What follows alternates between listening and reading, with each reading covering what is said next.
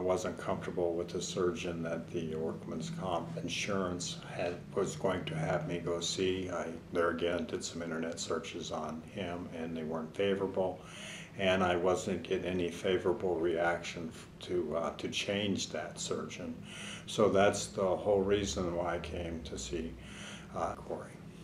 I would say think first about the surgeon or the doctors that you're seeing. That's important. You have the right to be comfortable with that decision. Everything that Corey has said to me has turned out well. It took time to get the surgeon that we wanted and was advised for, and everything worked out. My surgery was a success, and so was the clinic.